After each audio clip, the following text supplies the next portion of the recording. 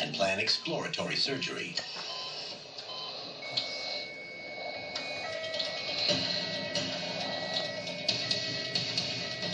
But around 4 a.m. on Thursday, January 9th, Morris Gibb goes into cardiac arrest. What happened? Yes, come on.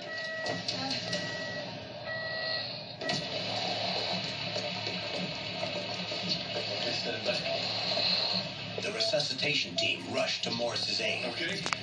Stop. Stand back.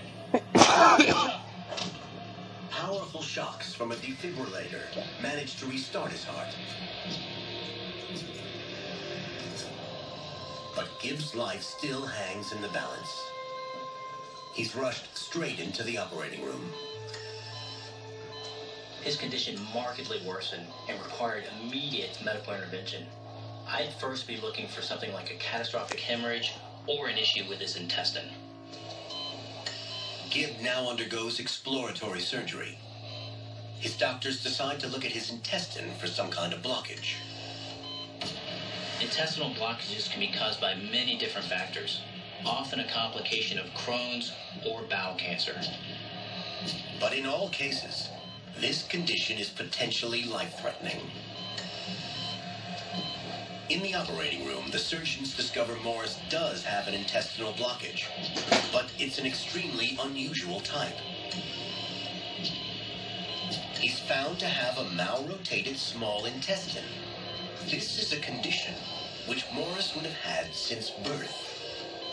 As the baby develops in the womb, the small intestine develops outside of the body at the base of the umbilical cord. The small intestine then performs a complex rotation to position itself correctly back into the body. If something goes wrong during this process, then the small intestine will move into an abnormal location, and this is known as malrotation. Undiagnosed, malrotated intestine can twist, and that can cause intense pain. Malrotation is normally corrected in infancy. The chances that an adult finds that they still have this is 1 in a million. Undiagnosed malrotation can be incredibly dangerous. The intestine can twist at any time, choking off blood flow to the bowel. Most people have no idea that they have it until it puts their health in grave jeopardy. Morris's pain at the diner and eventual collapse at home occurred when, without warning, his intestines started to twist. His gut was effectively strangling itself, cutting off the blood supply to part of his intestine and starving it of oxygen. The twisting can happen extremely fast over a course of an hour or so.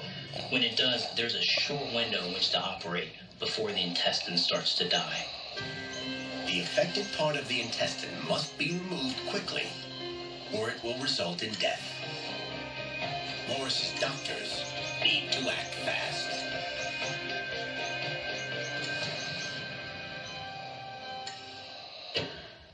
January 9th, 2003, 4 a.m. Mount Sinai Hospital, Miami.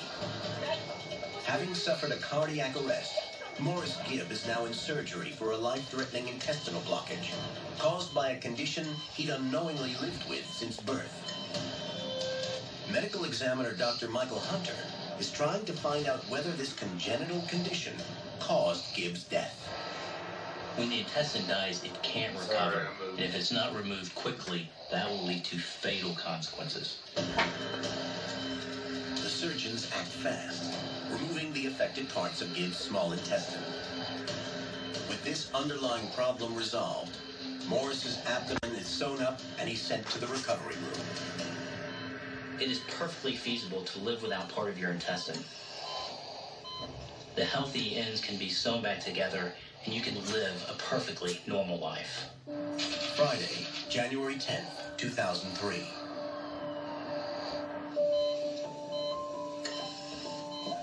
Older brother Barry Gibb joins the family.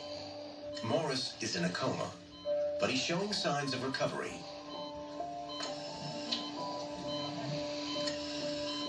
There are even reports that he wiggles his toes and squeezes his daughter's hand. A hospital spokesperson announces that Morris is in a critical but stable condition.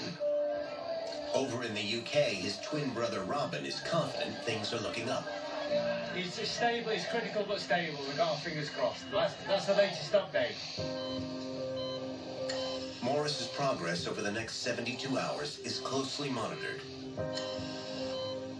And his family still believe he's showing signs of improvement. Saturday, January 11th, 2003, late afternoon. 2 days after the emergency surgery, Robin Gibb arrives from the UK. Hopeful that Morris will soon come out of his coma, Robin joins Barry and Morris's family in a bedside vigil. All they can do is wait and hope he'll recover.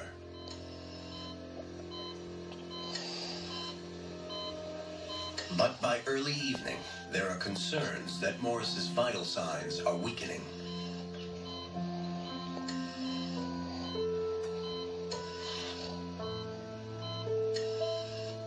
Around 11 p.m., the doctors tell the family that Morris is showing little brain activity and is only being kept alive artificially.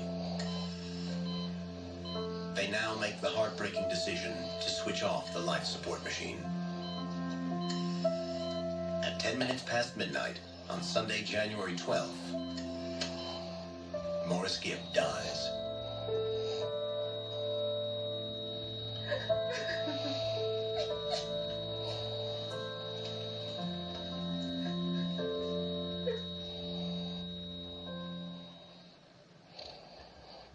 Musicians, friends and fans have been lining up to pay tribute to the